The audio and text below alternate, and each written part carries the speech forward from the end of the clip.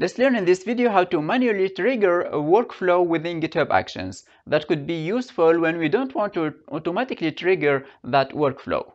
And then we'll learn also how we can add input to that workflow, so we can add parameters that will be used within our workflow.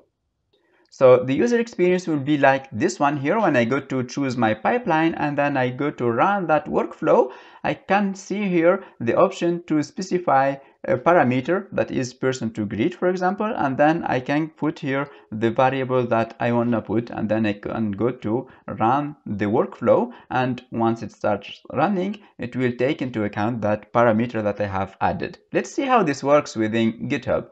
So here I have the definition of that workflow that is available in the GitHub templates. So first here it will set up the trigger to be on workflow dispatch. This means I can trigger manually this workflow, and the input actually works only with this workflow dispatch with the manual triggering.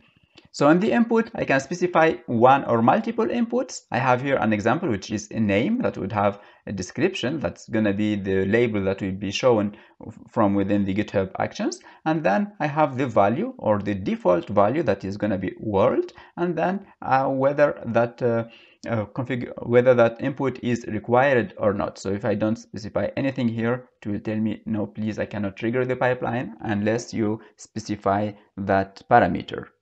So that input is called name. How can I now access that input from within my pipeline?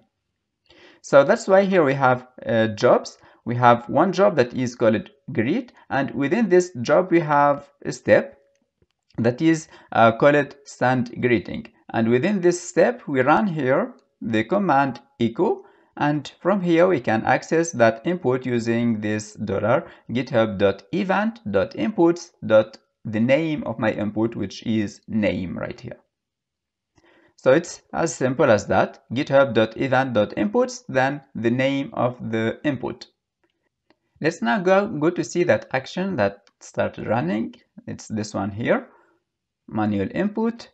That's gonna it's called greet, the name of the job, and then here we see the action send greeting, and now it shows me here hello world. World is the input that was passed into this workflow.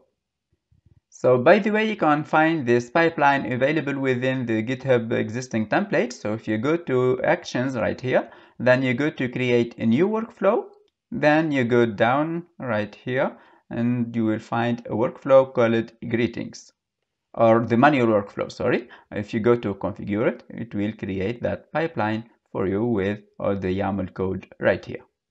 I hope you liked this video. Thank you.